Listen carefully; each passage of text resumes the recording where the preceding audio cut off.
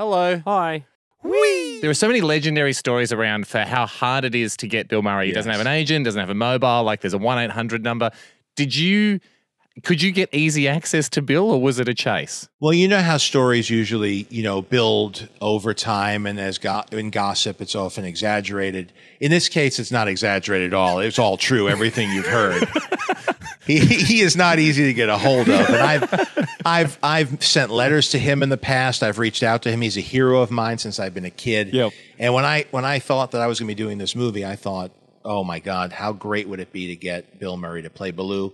I sent artwork. I reached out to him through mutual acquaintances. Yep. I sent a letter, and I finally get the phone call. And he's as casual and as friendly as could be. He says, "This sounds pretty good. Yeah, let's try it." And that was it. And then I didn't hear back, and I called a friend of mine who directed him in another project. And he says, "Oh yeah, he'll show up. That's it. That's all you're going to get." That's all you're going to get. Like he's Kaiser Soze.